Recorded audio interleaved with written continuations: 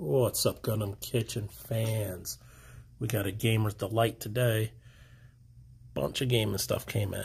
So, starting with the new releases, we got Marvel Crisis Protocol. We got Deadpool with Hydra Bob. We got Luke Cage and Iron Fist and Cable and Domino. So, this one, I hate how they photographed it because I've seen other pictures where this flying punch doesn't look so weird. Because to me, it looks like he's just like flying through the air in Indian style. But I do like how Luke Cage has just a mean-ass look going on there. And, yeah, I gotta see his own build. I want to see if it looks better. Or maybe if you change the angle that he's posed, you can get him to look a little cooler coming through the air. Then, I think this set right here has some of the best poses and effects going on, because Domino getting blown up and riding a piece of concrete makes complete sense, especially how she was in the movie. We don't remember her that much from the comics, but apparently her ability is really good luck or probability. And then Cable, this effect is really cool. I think it'd have been nice if they made that clear, so if you don't know how to paint really well, you still get a nice effect, but that's not too hard to pull off. And decent pose for him. Gun is huge, of course, because he always is carrying some ridiculous sized guns. And he even has a gun on the back, or is that the same gun? Oh, so you can do them with or without the cloak. So alternate, no cloak, which is kind of nice. So however you feel. And then talking about different variants and alterations, this one has them all. So as you can see on the box art, Cable looks very silly. You got this whoosh coming here. He's kind of like laid back on, or I don't know, almost a ballet type of move through the air. So if you like your Deadpool a little more serious, right here you can see his leg seems to be pushed forward a little bit, so he doesn't have such a clumsy look to him. And he's just like riding across or riding on this missile instead of like skipping along it. So that's cool. And Hydra Bob has an alternate head with the chef's hat. And then Deadpool has 3 alternate heads that can easily peg in and out, so you don't have to magnetize them or anything. I mean, if I were going to do this silly version here, I'd probably do the hearts and the eyes too. But I personally, if I get this one, I think I'm going to do something totally different with it. So, and then you got the truck, which is pretty cool terrain. And the truck is, I really like how this artist did this light effect here. Like that regular incandescent light look. Very nice. And, I mean, there's a lot of work right there, putting all that, writing all that stuff on there.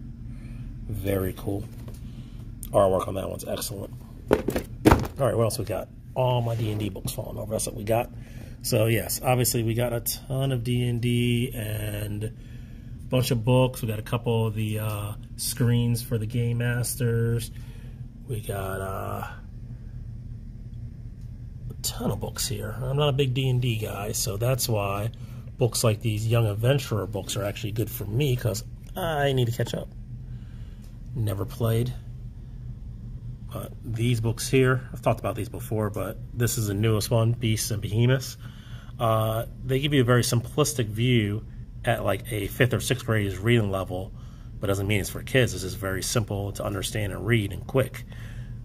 View on different, classes, beasts, monsters, how dungeons work, things you'll find in a dungeon.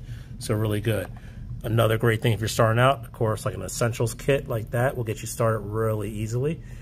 Has a lot of things you need. I believe this is the one that has, it might even have 6 blank character sheets. So yeah, it helps you create characters and all that good stuff. So that's good. And then for you more experienced people, obviously we have all the books. They give you all the different scenarios and stuff like that. So you'd be really good. And then just for fun, the cookbook. Why not? So beautiful art, very rustic looking in here, of all those different things you might read about in fantasy or especially in D&D books of the food. And obviously, there's no like dragon meat we can eat, but we got dragon salmon. And we got a good amount of sleeves here. These are particularly for Marvel Champions. So you got the Spider-Man logo if you're running a Spider-Man deck. Just a normal generic one there. Got some mini sleeves. Rise of the Red Skull, really good one. And, oh, we forgot about this one. This is another new thing. So this is an OP, organized play. Most of them have been good so far. I think they've had 3, and they've all been really fun. So this will be the newest one. Don't know much about it or how many players, but obviously Magneto is going to be one of the players. Has a ton of abilities on his card, and looks like we're dealing with a nuke. So that's going to be fun.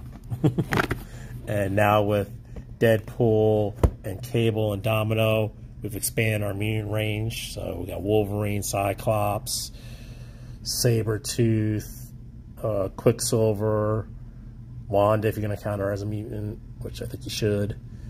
So we got a good amount of mutants. There might be 1 or 2 more. Oh, Storm. So yeah, it's a good amount of mutants out there. Beast. All right, and then one game that's new to us, I think came out in 2018, but weirdly enough, it takes place in the futuristic place of 2009 cyberpunk gang warfare for area control. So if you like area control games and you want something bright on the table, this is the way to go. A little bit of fighting over turf and different abilities, but basically it's a turf battle.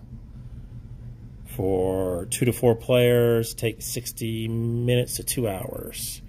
And it looks really interesting and really bright. That's all we got. So hoping to get some Gundams in tomorrow, and I will talk to you guys later. Peace.